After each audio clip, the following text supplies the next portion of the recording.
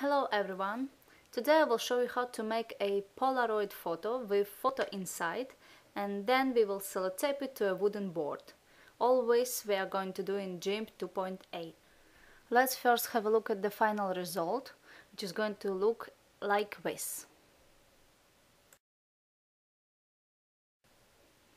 Okay, now let's start it. Open GIMP, make a new layer, 400 by 340 pixels in vertical position. Now make a new transparent layer and then take a rectangular select tool and make a selection. Just drag your selection from one corner to another one and then pull the sides towards the middle, and watching the tools options it will show you in the size when you reach the square. This is what we exactly need in the middle. Now we need to invert our selection, so go to Select, Invert.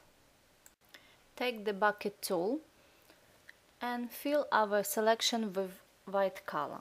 For now it's going to be white, a bit later we're going to change it for a bit yellowish.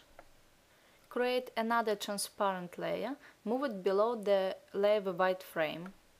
Select layer with white frame, take Fuzzy Select and click in the middle to select the empty space. Now we need to shrink our selection by 1 pixel, so go to Select Shrink. Okay, let's invert our selection. Then we need to choose for our foreground color is light gray color, and then take bucket tool and fill our selection with gray color.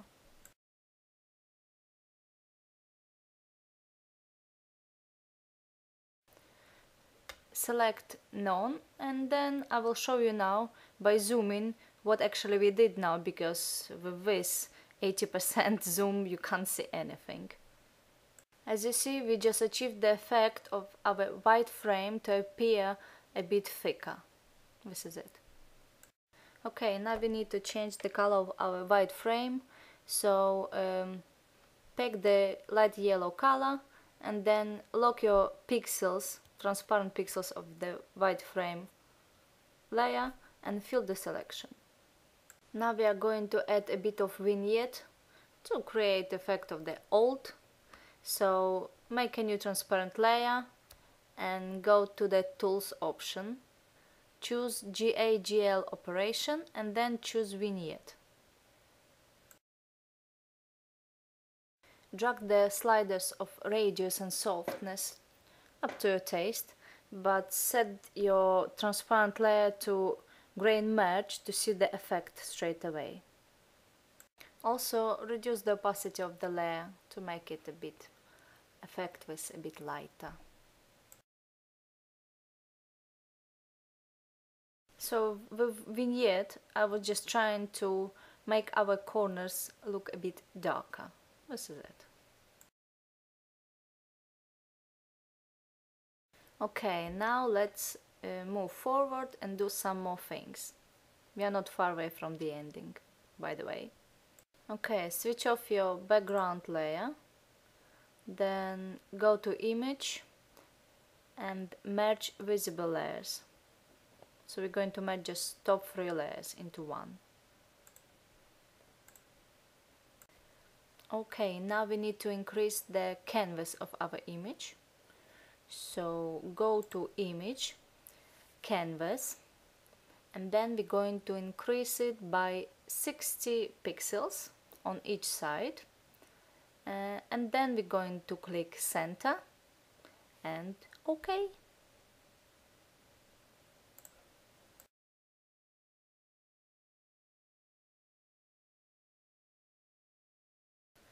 Make a new transparent layer and move it below your background layer. Now go to Patterns and find pattern called Pine 100 by 100. Take the bucket tool. In Tool Options choose Pattern Fill and fill our empty layer with this pattern. Time to add a shadow. Select your top layer with white frame, go to Filters, light and shadow, drop shadow. Choose 3 pixels for both offsets and the blur radius 9 and leave allow resizing clicked.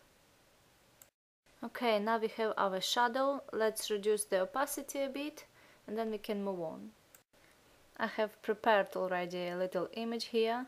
I have resized it according to my needs and I'm going to now copy this and paste it to the image with frame. This image should be placed below the white frame and drop shadow layer.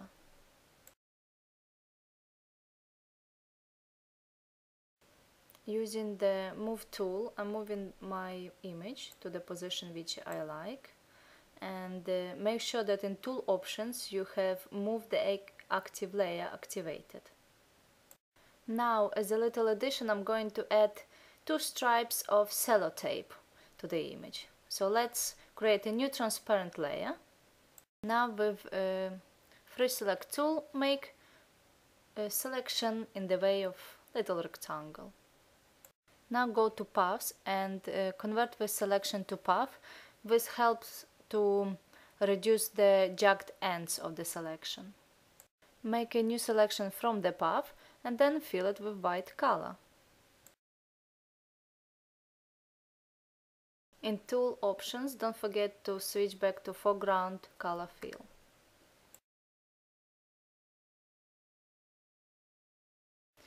Select none and then repeat the previous step, creating another little white stripe just in the bottom part of the image.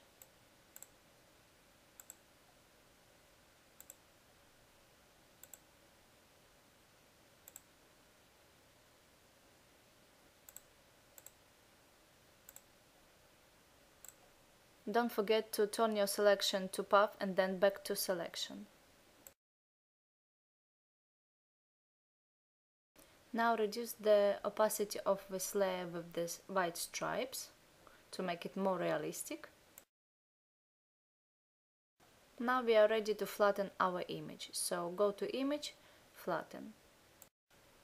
I'm going to zoom in this image now to show you the final result, and basically this is it. Hope you enjoyed this tutorial and thanks for watching. And don't forget to subscribe because new tutorials are coming soon.